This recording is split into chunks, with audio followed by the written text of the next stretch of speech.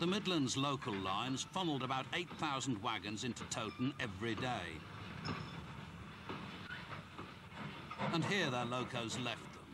Then a shunter pushed them one by one to the brow of a small man-made hump, from which each wagon could then roll downhill into the yard on its own.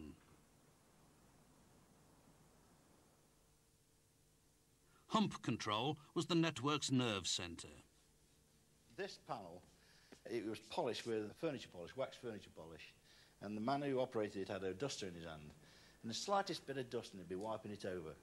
The floor was polished, and we had the paint was new.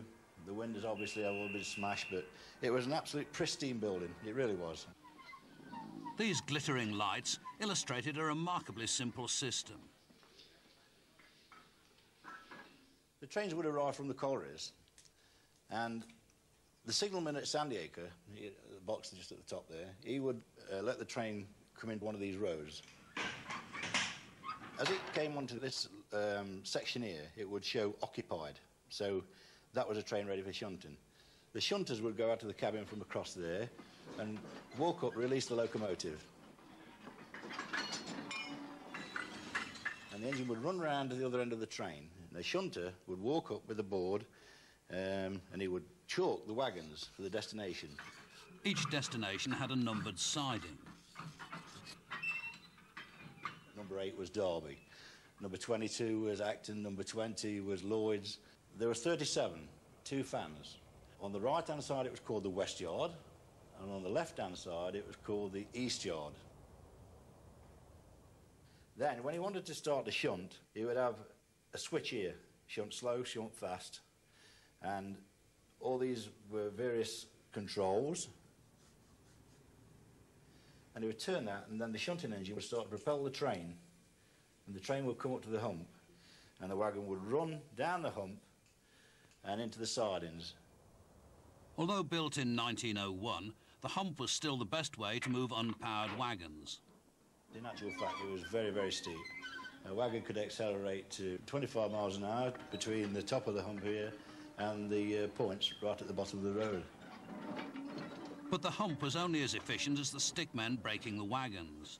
The frequent and sometimes fatal accidents led to delays. So in 1949, British Railways replaced the stickmen with hydraulic clamps on the inside of the rails.